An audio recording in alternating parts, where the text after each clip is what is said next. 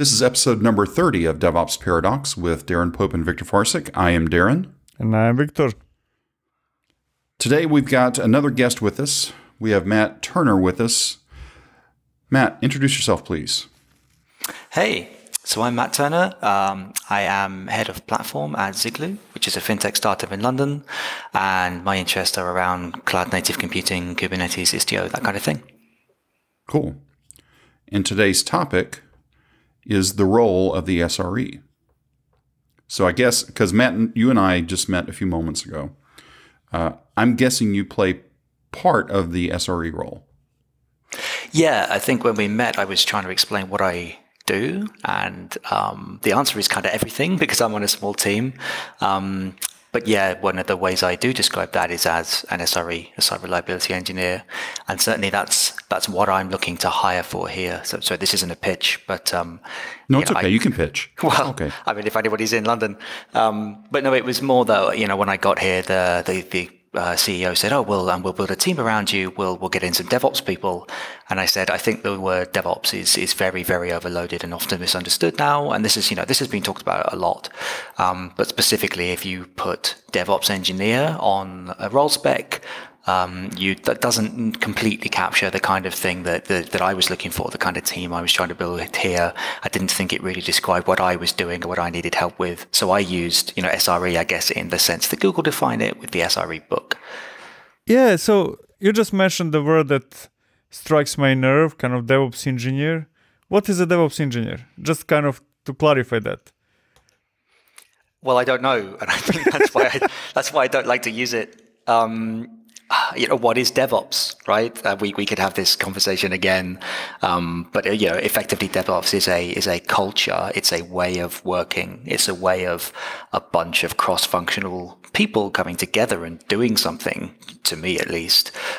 So to put the adjective DevOps on front of engineer and to look for a DevOps engineer is almost a paradox. Ironically to me, right? It almost doesn't make sense because DevOps is about engineers with different sets of skills, including now people with skills in modern infrastructures coming together and working alongside back-end devs and front-end devs and trying to get something done together, collaboratively more than the sum of their parts.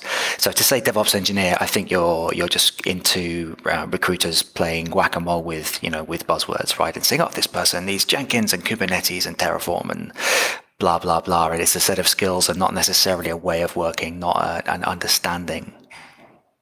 Okay, cool. Then we're on the same page. We'll continue being friends. I was just worried. Does it annoy you in the same way? Good.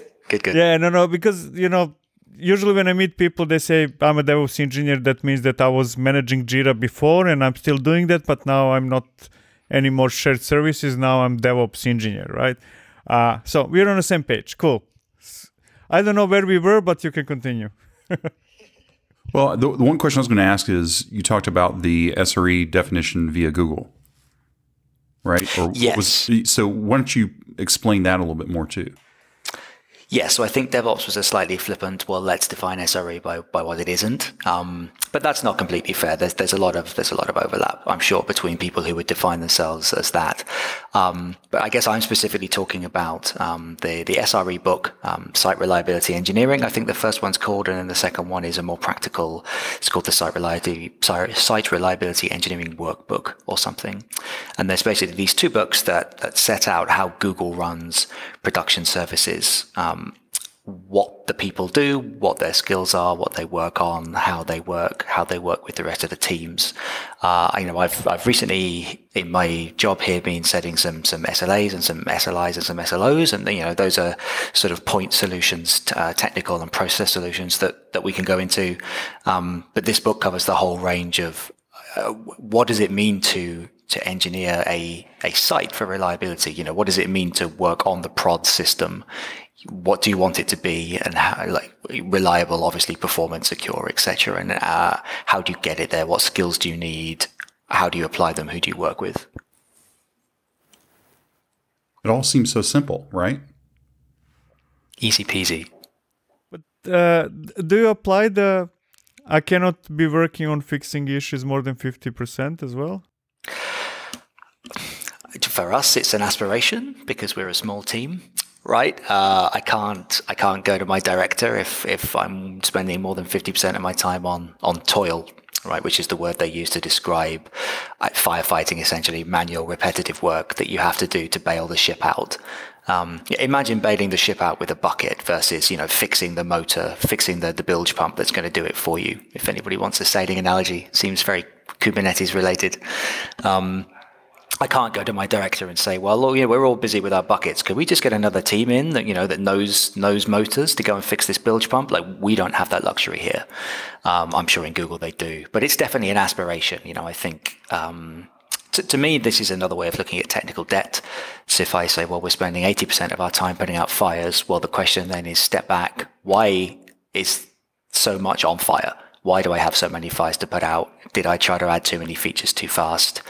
Was I just not skilled enough with what I was trying to do and I did a bad job? What do I need to do to pay down that technical debt so we can then go forwards with less of an operational burden and then spend more time doing, as you alluded to, the 50% software engineering to automate processes to build better systems for next time. So you're in financial sector, right? How do you deal with policies and all the restrictions that you're probably having there? Because when I speak with other financial institutions, it's usually kind of, we cannot do this because of this policy, and we cannot do that, and basically we cannot do anything because everything is blocked in a way. Right, and I think I do think to a certain extent some of that is self-imposed. It's easier to make your regulator happy if you show them something they've seen before, but it might not be the correct strategic investment of your time, to build and operate a more legacy, less good system when you could actually put the time into building a more modern system, really understanding it yourself, and then explaining it to the compliance people in a way that they understand it. But it is difficult, to take a sort of central tenet of the SRE model, which is this idea of an error budget, right? So what is the appropriate quality for my system? If this is a free service, this is Santa Tracker. It's a nice free service. We must be due Santa Tracker pretty soon, right? It's 20th of November when we go to air. But if I'm building Santa Tracker, that's great. But if it goes down, well, it's not revenue making. Nobody's probably going to pin the reputation of the company on it. So there can be an appropriate level of quality that isn't 100%. Isn't the mythical 9 nines or whatever. So we can not take shortcuts, but we can take practical decisions that balance, the rate at which we get features out, the modernity, the cutting edgeness of the technology versus the ultimate availability we're going to get out of it. So we would set an SLO, a service level objective. So an objective for the level of service that says, say this thing is up 2 nines. So 99% of the time it works, 1% of the time it can be broken. So there's an error budget there that says, well, you have 1% of the time it can be down, and that's okay. Users have had their expectations managed to that degree. And if you're not to the front end, if you're some back end part of the system, then your upstream services are to expect that you're going to be down a certain amount of the time, and they have to deal with it. They have to throw a circuit breaker. They have to time you out. They have to return a default value or something. Now, for the regulation, for the compliance, we can't have an error budget for that. We have to get it right. We have to be compliant all the time. We have to tick every box. And of course, we can't ever lose people's money or their personal information. That's not right. That's illegal and that's immoral, and we would never do that. So it's interesting trying to kind of blend the two approaches. But it seems like by the time something hits your bucket for work, everything has to be right. Right? From an SRE perspective, things have been thrown over the fence to you. Is that a fair statement or not? Maybe not in today's world, but let's move back to a not so happy fintech world and back to big bank world. Yeah, absolutely. In big banks, things would be thrown over the wall. Probably, sort of transmitted upwards. A release would be packaged as a jar, let's say, and sort of knowledge of that release would go up the hierarchy on the one side, on the dev side, and then across from project manager to project manager, and then back down again to the poor guy that's got to, or girl that's got to actually release the thing into production. And the two type, you haven't even thrown it over the wall because you don't know where you're throwing it. The two sides are never talking to each other, and that leads to a whole load of perverse incentives. That leads to the people in operations just saying, no, it works now. Why would I want the new version? Like, it's just work for me. I have to do work to deploy it, and it may be broken, so I may then have to do work to fix it. And I don't know what the new features are. I didn't write them. I have no investiture in them. I am 1,000 degrees removed from the customer, so I don't feel the pain of them not having these new features. So you get all kinds of anti-patterns there and all kinds of perverse incentives. And I think that's what the nub of DevOps does actually mean, right? It says development and operations should work together. And certainly in the SRE model, the developers come to me and they say, right, we've got a new feature. We want to release this. We've pretty much tested it, though it may be broken, but we don't want to spend another week on it. We want to get it out there, see how it performs, see if users, this is agile, see if users even want it, because there's no point us fixing the last few hard bugs if nobody's even going to click this button and use this feature. So, hey, will you operate this for us? As I say, it crashes occasionally, but it's isolated to one microservice that you can just restart. Here are the change logs in the things that are upstream of it, and you can see that they just throw a circuit breaker. If this thing goes down, they just go, right, I'm going to use a default value and pretend that service never existed. So a working culture and a collaboration between dev and ops can really help you move a lot faster. So yes, now nobody chucks things over the wall to me. We talk about them. It's kind of, did you just describe real conversations, or do those conversations happen? They do in my workplace. I describe real conversations because the operations team and the development team fit in one room, right? And we all have wheelie chairs, so that's nice and easy. And we don't have any remote team members yet. These conversations can absolutely happen by pull request. So if you're familiar with the GitOps model, the sort of change control by pull request kind of model, then like a pull request or a change request is the ideal place for that to happen. So there would be, in the GitOps model, for people who don't know, there is a Git repo describing what the state of production should be. So, for example, a Git repo full of Kubernetes YAML files saying, okay, I've got 3 microservices. Here's the deployment YAML for the first one. It's this container image at this version. Here's the deployment YAML for the second one. It's this other container image at this other version, and I want 5 copies of that. That sits in a Git repo. The CD system watches that Git repo, redeploys to production every time there's a change. So nobody ever goes and clicks through a CD system. Nobody ever shells into anything. You make your changes in Git, and through the tooling, the automation then reflects that into production. So if I want to change what's in production, if I'm a dev who wants to release a new version of my software, I go and edit the YAML file, to bump the version of the container image. I do that on a branch, and then I PR it into master, and because that's operations owns that repo, it's our repo that feeds into our Kubernetes cluster, that I can see, a dev wants to bump this version number, a dev wants to change an image, and then I can have a conversation in the PR to say, well, I've looked at the change list that this is associated with, and I can't see that you've added any automated tests, or I've checked your build output and the test that you do have a failing, that kind of thing. So is it then the logic that you own the master branch, but everybody can create a pull request? Is that a fair statement? I think that's one way to do it. That's the way we do it. Although, as I say here, the conversation would tend to happen in person first. Yeah. There's a million ways to skin that cat. I think it's the technical implementation is an implementation detail. If you have a mono repo, then who owns that repo?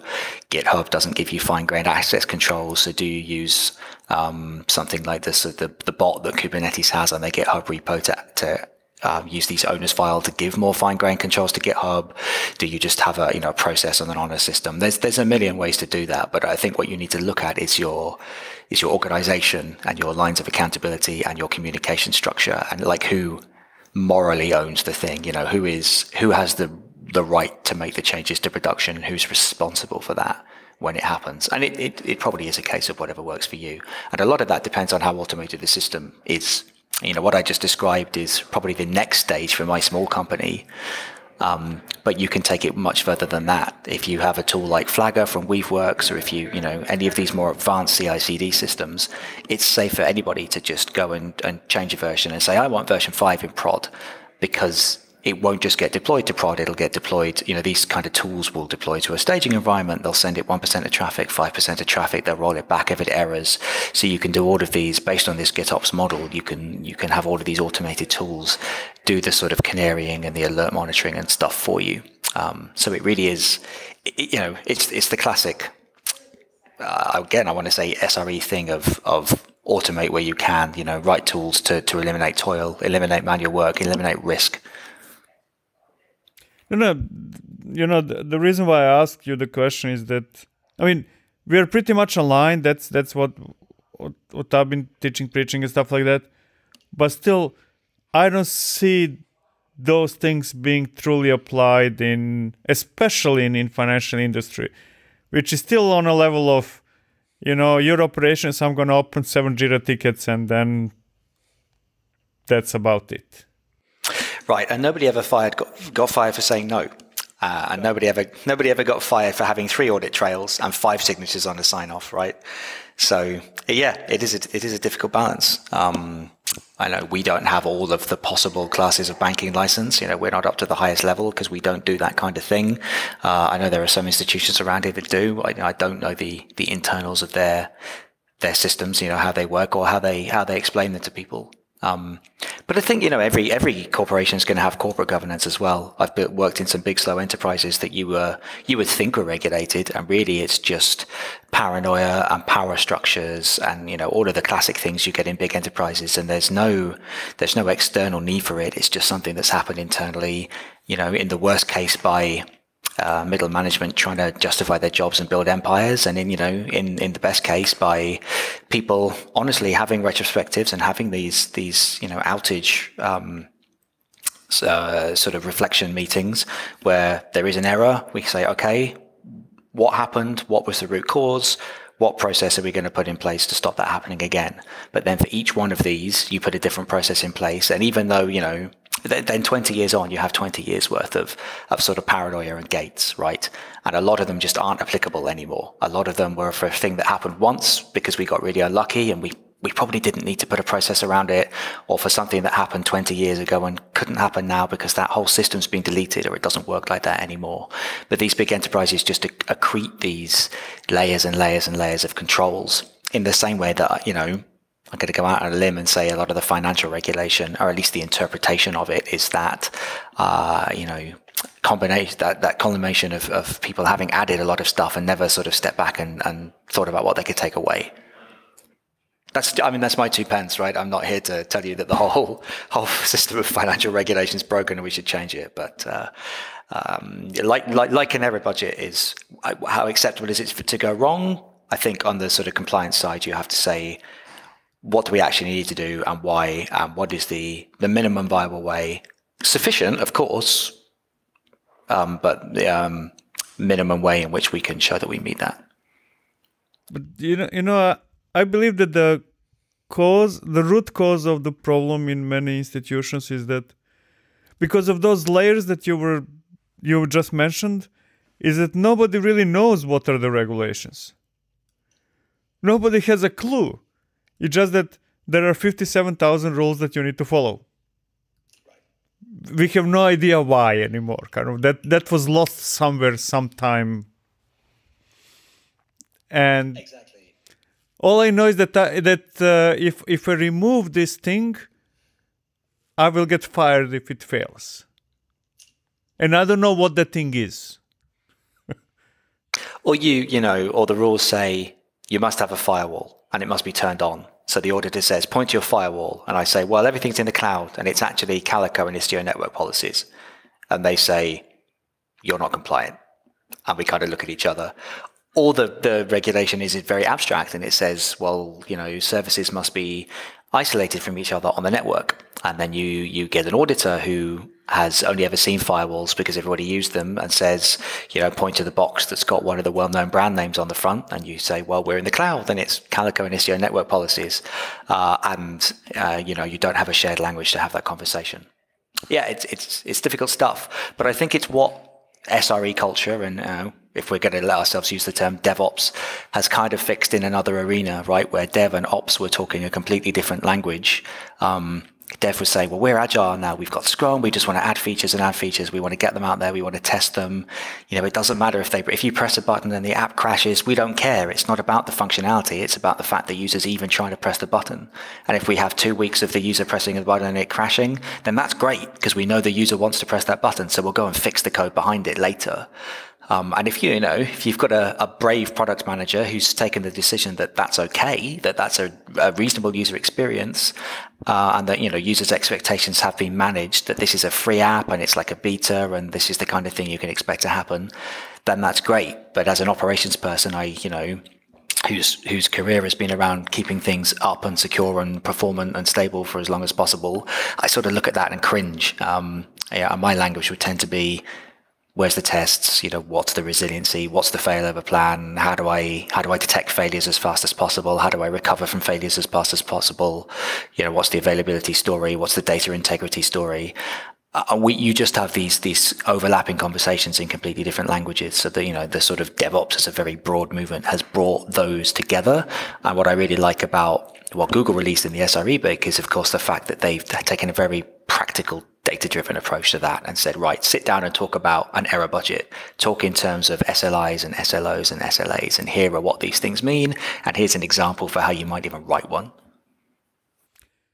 So, but, those conversations are, at least in my experience, extremely complicated with devs because, let's face it, they don't understand what you just said, right? I mean, not in your case. I'm not saying in your company, but generally speaking.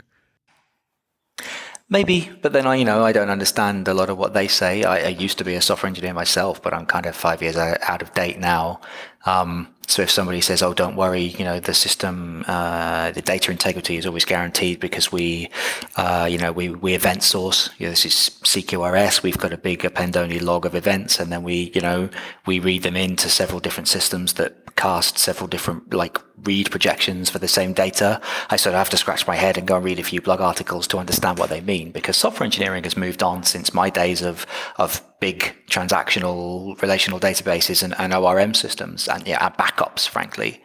But I've gone and learned that stuff. I do understand that stuff now. I've done a couple of toy projects and I kind of get what they're getting at. So a lot of it, I think, is just about, a lot of it is, I hate the phrase full stack engineer, and I almost hate the phrase T-shaped engineer, but a lot of it is about at least appreciating a wider set of job roles and a wider set of tools, and knowing enough to be able to engage people in conversation, and at least to say, right, I know roughly what you're getting at, and I trust you to be an expert in that domain.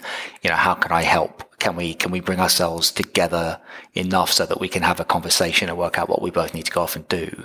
Does that make sense? Oh yeah. So, I mean, isn't that kind of the objective, the goal behind urging people to be T-shape? Kind of, obviously, nobody can be specialized in everything, but if I don't have a knowledge of high level of everything, then we cannot speak realistically, right? Right, and I guess the old-fashioned conceit was that you would have a manager who would be that communication conduit for you, because the manager, had done all of the technical jobs and could still do all of the technical jobs. And you remember for ages, companies were they were either promoting their best engineers into management, which was bad, or they were trying to hire these people, you need to be a senior engineer plus the following management skills, because we need somebody with credibility who's been there and done it, somebody who the engineers will respect. And I think that's completely wrong, right? I think that's not my idea of what a software engineering manager should be at all. So yeah, maybe it is better that we're now encouraging the engineers to become more T-shaped and to understand that stuff. On the other hand, I'll say it, I hate full stack. I think the subtlety there is that nobody can be an expert in everything. I think you can be an expert in one thing and appreciate some other things, and that's maybe T-shaped. But this idea that, a full stack developer is just somebody who can do JavaScript front end and back end, right? the idea that you've got somebody who really knows Vue.js and can keep up to date with all the latest stuff, and knows Kubernetes and can keep up to date with all the latest stuff, and can write a high performance, resilient distributed system in Go, it's probably a bit of a fallacy. Certainly my brain's not big enough to probably do one of those things, let alone three. So yeah, I think this whole movement has forced us to look again at even right down to even job roles and and career progression. Is your career? I started off doing embedded C, and my career progression was learn more about C, learn more about the architectures. Be able to write better C from knowing all of the language and the tooling, be able to write higher performance code by understanding the architectures and the embedded chips more. And it was definitely a very vertical, just become more and more of an expert in this thing. And now I think the world is changing into, you come here, you hit the ground running by being able to do one thing, but you become more useful by being able to collaborate with other teams, by learning a little bit about what they do and being able to sit with them and help them out. Or maybe that's just sample bias for me. Maybe other people have got different experiences. It matches my experience as well. And to be honest, I feel your pain about, if assuming that I understood what you wanted to say about full stack. To me, kind of full stack is, okay, so you're capable of making a hobby website. Now tell me what you're gonna learn for real, in a way. Which is, I think being full stack is useful because you understand a couple of segments of the system. And I think that's very, very useful. But still comes the time when you need to really learn something for real. I do think that everybody should be full stack up to a level so that they understand the database and then the front end and back end. But then comes the moment you really need to learn something in more detail. Yeah, I think understanding, what a relational database can do for you, the fact that there are foreign key constraints, right? So that you don't have to do all of your integrity checking in code because you can leave them to the database. What a transaction is and how we can use those. And then on the front end, I know roughly what model view controller is. I know that React and Vue use the sort of, flux redux pattern for data storage, and then that, how that translates to sort of a model of view and a controller. And then this controller does, data manipulating, CRUD requests to the back end, and then that's bound to some views on the front end. Having that sort of 50,000 foot block diagram in your head does, I think, help you design these back-end systems, right? Because then I look at the infrastructure that I'm building and I say, right, well, these requests are going to be coming in through my Istio ingress gateway. If the line's a bit choppy, then I'm going to want to maybe retry requests on behalf of the user. And it sounds obvious, but HTTP GETs I can retry them on behalf of the user because they should be read only. They should be idempotent. They shouldn't have any side effects on the data store. Whereas a post request coming from the front end should. And just having that kind of understanding where I can meet people in the middle and we have this shared language for the semantics of our system, I think that's useful. Wait, now you're confusing me. You just described yourself as being a senior full stack developer. I really didn't. I honestly didn't. I think I described myself as having enough knowledge to be dangerous. Let's rephrase it. He defined himself as how a recruiter would define a senior full stack Yes. developer. Yeah. Matt has heard of the following technologies. Therefore, Matt is worth $1,000 a day. Yeah. And I think that's broken because people respond to incentives, right? Everybody wants a better job. Recruiters are, well, I guess I can't swear on your podcast, so I won't say anything about recruiters. But this has been happening forever. Have we made it any better with our T-shaped engineers and our DevOps? I don't know. Are we I'm getting old now. Like, are we just reinventing the same problems? Maybe we are. Well, I am old, and yes, we are reinventing the same problems. Right. I actually wanted to I've been quiet over here the whole time listening. I actually have one question. Is there ever a case to where GitOps does not work? Or should not work? Either one is okay. I mean, have you ever been hands-on with this, Viktor? Did you want to talk about this?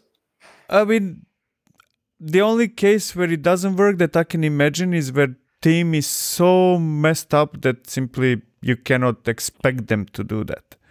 But ignoring people's complete lack of knowledge how to do things better, which unfortunately happens very often.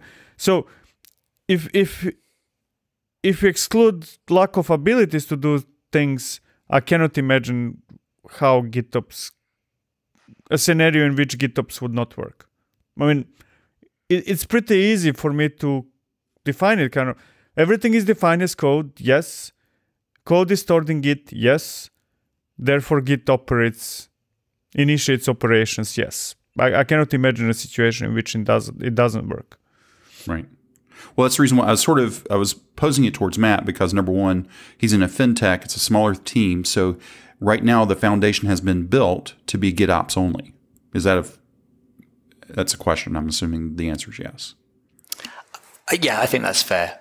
There are some practical shortcuts at the moment, but yeah, that's definitely what I'm shooting for. Okay.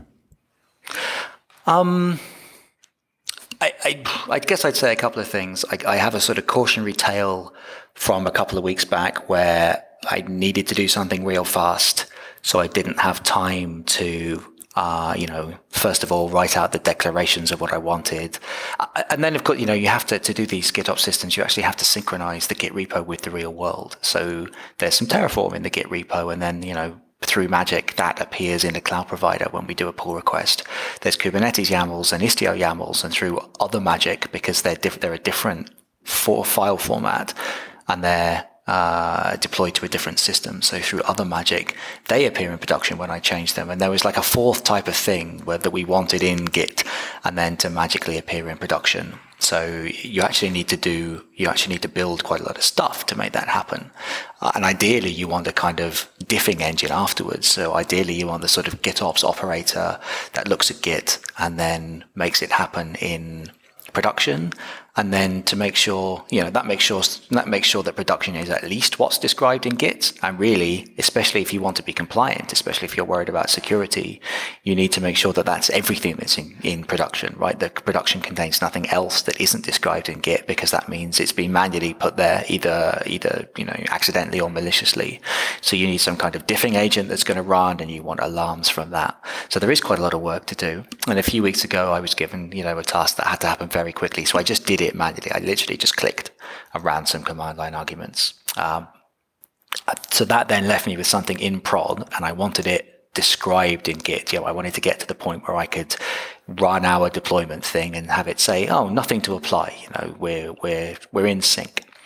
But it's kind of going backwards, writing the stuff to declare what I'd manually brought up in a way that exactly matched it, so that I didn't have to, because it was live, right? I'd manually just done it, and then it was live and I couldn't take it down. So I couldn't just go and write the declarations and think they were pretty close and then take the production system down and just remake it from Git, because there would have been some downtime. So I had to get it exactly right, and I had to have this was Terraform, so I had to do a lot of Terraform import and a lot of Terraform state renaming to massage Terraform's internal state that it uses to track this stuff, in order to make it think that it had made the stuff in production, in order to make it convinced that they were going to match up, but it didn't want to make any changes.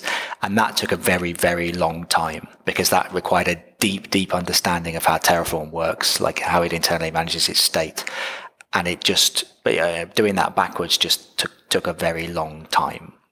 So I guess there's the one cautionary tale there of, this is great if you're greenfield and if you've got the time and the space, and if everything's, if nothing's ever on fire. You're quite a long way removed from the real world, so it can be very tricky when you start trying to break the glass, I guess. I guess the only other thing I would say is that it depends how you interpret GitOps, and I'm sure, if you read the sort of Weaveworks material on this, it's a lot better than I can explain it. But my original naive thinking was, oh, well, I get something in Git, and then I go, like, bang, make it in production. And of course, that's probably not quite what you want. A common counter argument is, well, for some things you need a workflow engine. So imagine, I assume most people have used Kubernetes by this point. Imagine the sort of vulnerable deployment resource. So I make a deployment that says I want 10 pods, Nginx version 1. And then I change that YAML to say I want 10 pods, Nginx version 2, and I apply it. Kubernetes doesn't just delete the 10 version 1 pods and make 10 version 2 pods, because that would give us downtime. It doesn't make the 10 version 2 pods and then delete the 10 version 1 pods, because that uses a huge amount of memory, and you're still doing a big sort of all at once change over to version 2. And maybe version 2 is broken. So what it does is it sees that change has happened, the intent from having version 1 to the intent of having version 2, and it does a rolling update. You know, it'll take one version 1 pod down and put a version 2 pod up, and it'll then wait to see if it starts correctly, wait to see if it passes 3 health checks, and only if it does will it then take the next version 1 pod down and put the next version 2 pod up. And if at any point the health checks start to fail during that rollout, then it'll stop. So that, I guess, is an example of sort of an active piece of code, the kind of thing you might have done with a Jenkins file, or with even a Bash script or Apache Airflow, or one of these sort of workflow engines like a state machine. Kubernetes does that for deployments based on a one-line all-or-nothing change in the config, and you quite often find that you need those things. Maybe I bring up a whole nother cluster at a new version, and I deploy a copy of my entire application stack to it, and then I want to just move traffic at like a CDN, at the Cloudflare level. I want to just move traffic across 1% at a time. That kind of thing, we used to do with, there'd be 100 Jira tickets, right? And when, some poor person in the network operations center in the middle of the night would be like, 1 more percent, count to 10, check it's not on fire, 1 more percent, or you'd have a Perl script to do it. So now that can be automated. And that kind of imperative, side effect having workflow thing is quite often needed. So I think the idea of GitOps is completely sound, but it's not a magic bullet. You often need these, and this is where the fashion for writing, everybody's writing 3 Kubernetes operators a day at the moment. That fashion has kind of come in because you often need that like imperative control. Yeah, so I have a very loose definition of GitOps. To me, kind of ultimately what I really care is that whatever you did somehow ended up in Git. Not necessarily that Git needs to operate absolutely everything, but kind of, okay, you run a script, at least you can put the script in Git. Please, pretty please, no? Okay, so I think I've seen a slightly stricter definition than that, where Git is the source of truth. And of course, if you write a script, you should source control it, right? I mean, yeah, of course, it should be under version control. But this is more about having, configuration as code and having that configuration in one place. And it's Git first. So the change is approved through the PR process or whatever process you need to get stuff onto the right branch in Git. And then it is real. It's only real when you've got it into Git, and then it is very real because as soon as it's in Git, an automated system will start to deploy it. I will try to get production into sync with Git ASAP, and that makes Git, because Git is your single source of truth and your only source of truth. Then Git is the Git log, because Git's a Merkle tree. I mean, it looks quite a lot like a sort of blockchain if you look at it in the right way. That is then your audit trail. No, and I completely agree with that, and I do believe that that's the right thing to do. But I think that we're going towards the same point, is that, yes, sometimes you need to take shortcut, right? Like what you did. But at least let's kind of, so if you're gonna circumvent the whole process and do something without it, at least you can store it in Git. If not, let the Git be your full definition. No, right. And I think that's just good software engineering, right? I think that's just professionalism. And I did, for this change, I did click for a couple of things, but mostly, I called the CLIs for various things. So I did write that into a batch file, into a bash script. And I put it in Git so that if I went under a bus, at least there was a record. And then, the next sort of painful week I had of trying to reconcile these systems, I managed to, use the tooling that we already had, I could bring up a complete copy of our environment with Terraform because I'd had the time to do that properly. So with one command, I had a complete copy of the environment. I then ran this script against it to get, another copy of the sort of manual hack. And then in that environment where it was safe, I was able to try to backfill the Terraform, run Terraform apply, see what the diffs were. So I took even then I took like a decision to the acceptable level of quality. Now, what you described is something that I don't see often in practice. People talk about it, but I don't see kind of that. And correct me if I'm wrong, but I interpret it kind of like you took a shortcut, took you, I don't know, an hour, half minutes, whatever, to fix the system. And then you spent days, let's say, recuperating the debt, paying off the debt, right?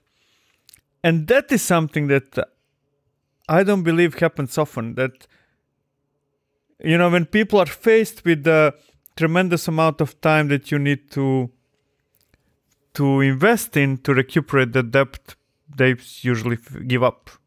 Kind of, it's not worth it. I'm not saying it's not worth it. I'm saying it is, but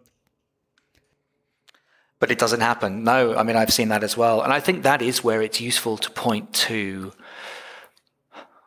if this caused outages in the service, so this was a debt in the infrastructure. This was a debt in the management of the infrastructure, right? Which is even harder to qualify. If I'd taken a shortcut in the app, and it worked, and it was up. Well, it was out there and released, but it was crashing quite a lot. Then I'm able to point to the error budget and say, look, we said we'd have 4 nines of reliability with an error budget to let us move fast. Well, we move fast, but we're going to spend all our error budget this quarter, and we're going to blow through it. So you then, it's no longer like a heuristic, like an aesthetic finger in the air, where some manager says, oh, this is bad. Why has the dev team done a bad job? And then some other manager says, oh, it's good enough. Now you've now sat down and you've been forced to quantify, to put a number on it, and you monitor that number, and you say there can no longer be any, emotional decisions about whether this is good enough. Does it meet the number that we agreed on or not? But you're now able to do that for sort of apps and even for back-end services. One team says, look, we're having a hard time because something upstream we call is crashing all the time, and we're just having to put in loads and loads of code to deal with that and to work around it. You can then go to that upstream service and say, no, you have an agreement that says you will give us 3 nines and we're not getting it, and here's our measurement of that. You're right, it becomes even more difficult for something I'm describing, but the one thing I guess I can point at is the 50-50, software engineering versus toil thing that SREs are meant to aim for. And although we have to be a bit fast and loose with that here, I can say, look, if we carry this debt forwards, every time I have to touch this system, I'm going to have to remember what I did, do a bit of GitOps, run this script on top of it, do a bit more GitOps. It's all a mess, and I'm gonna forget one day, and I'm gonna make a mistake. So I'm at way more than 50% of my time dealing with this, doing toil, walking through manual run books that I've written to remind myself all the hacks I did. So again, I do have something to point to. But equally, I just said, right, this is happening. I am going to fix this debt. And I kind of asserted that I was going to do that. I asked for forgiveness rather than permission. And not to pitch, I have a very good CTO who was like, yep, absolutely understand. Thank you for working a couple of late evenings and getting it out there. Now you can get yourself back on track. Sorry, we did that to you. Next time there will be better planning around, giving everybody enough runway to not have to take those kind of shortcuts. And let's have a retrospective and work out where the process failed us all. Cool. We're at about 43 minutes. Do you feel like we've talked about everything that could ever be talked about with SRE? No. No. Okay, good. But we may revisit this one again another day, just not today. Exactly. Right? Okay. Yeah, there's a whole bunch of stuff in the book about monitoring, about really all kinds of stuff. It's all very interesting. I'm always impressed by seeing cool stuff in practice. Kind of, people usually talk about doing stuff. Everybody's doing DevOps, everybody's doing SRE, stuff like that. But then you poke around it, and that's not true. So I'm always really, really impressed when I hear somebody really doing it. And especially that you're in financial industry. That's really cool. I think by saying what you run into on a day-to-day basis helps everybody out. It's one thing as a vendor with who Viktor and I work for to say things. But when you actually have a real practitioner, day-to-day practitioner, tell people something else, let's put it this way. Your sessions at a conference are going to be packed more than a vendor session. Okay. My KubeCon session actually is literally just debugging Istio. I lost like a day to Istio because it had a weird edge case. And I'm literally just gonna run through that again because I was sat on a plane next to somebody from the CNCF, like ranting about it one day, and they were like, "Please submit that to KubeCon," because I had this idea for, as some hobby project I'd done that used all the latest tech, and I thought was really cool. Like I automated part of my house, and they were like, "No, just tell us about the debugging session." Exactly, because that's real. Everybody can speak about pet projects. Everybody has a pet project. Right. Some of them, mine are cool though. Mine are really, but no, and yeah, I know what you mean. So, Matt, if people wanted to follow you, where's the best place to find you? Twitter, LinkedIn? Yeah, Twitter's probably the place where I guess I aggregate everything. I've got a Twitter at MT165, which is my uni user ID. That's a common thing people do over here in Britain. So yeah, I guess we can put that in the episode notes or something. I do have a website where there's links to all of the talks I give with the slides and any video if the conference takes it. So, Viktor and I recently caught up at CodeMotion Milan. I'll put a page up for that talk when they release the video. That was quite an in-depth Istio talk. So that'll go up there. But I tweet most of those things as I release them. So that's the place to catch up. Cool. We'll make sure links are in the notes for that as well. Now, you said you are hiring, right? We are. Okay. So just make sure to send me the links, and we'll make sure the links off to your place if people are in the London area. Now, right now, you do no remote work. You need to be in London proper, correct? Yeah, we're trying to build a culture, and we're trying to build a team, and obviously, the platform team has a lot to. We're in the design phase as much as the build phase at the moment, so that has to be high communication. And we do work very, very closely with the back end of the front end team. So I think all of that's great, but the flip side is people need to be Central London Financial District. Okay, cool. So I also have a link for that down in the show notes as well. And if you have any questions or comments about this episode, you can reach out to us on the Slack team DevOps 20. That's DevOps the number 2 and the number 0. You can sign up for a free account and join the podcast channel, or any of the channels, doesn't really matter. If you want to ask us a question, you can leave us a voice message using Voxer. You can sign up for a free You can sign up for a free personal account. It's still Monday. Oh wait, no, it's Tuesday when we're recording this. See, exactly. It's one of those weeks already. It is. And the time zones. The US has changed time zone and we haven't. No, it's the other way around. It's the other way around. You see how confused I am about it? And I'm not even in the US right now, which is a whole nother problem, even though I'm still in the same time zone. Another conversation. That is a whole other conversation. This is the only time I've ever missed a flight was in this weird window where the one time zone had changed and the other hadn't, and I hadn't changed my wristwatch. And I made this podcast, as you guys could attest, but yeah, it confused the hell out of me. I'm not going to lie. Yeah. Okay, let me try the Voxer thing one more time. You can sign up for a free personal account at Voxer. You can add DevOps Paradox as a contact and leave us a message. If you're listening via Apple Podcast, I was just checking out the notes today. Of course, this is coming out on November 20th. We're recording today is, October 29th. We were number 2 in Estonia for the technology podcasts. Estonia is a very cool place. Estonia. Yeah. But a couple of weeks ago, we were number 1 overall in Latvia. Right? So it's just one of those things. Anyway, so if you're listening on Apple Podcasts, please consider leaving a rating and review, and also click that subscribe button, because if you're listening this far, you probably need to subscribe anyway, because you're hearing all the weird stuff at this point. There are links to the Slack workspace, the Voxer account, and how to leave a review in the description of this episode. Also, we'll make sure we have links to Matt and his company. We've also added in some new links too. If you're on LinkedIn and you want to connect with us on LinkedIn, there's a link off to both mine and Viktor's LinkedIn. Victor, you're just going to be quiet. Matt, I'm going to leave you with the final words today. Oh, you've put me on the spot now. Yeah. Okay. So all right. So we've talked SRE for basically the past 45 minutes. If your company thinks you're doing SRE, how can you prove that you're not? That's a good point. I would say to anybody who thinks they're doing SRE or DevOps, in air quotes, to get a copy of the Google SRE book. None of these ideas are really mine. I put them into practice, and hopefully talking about the practical implementation of them has helped people.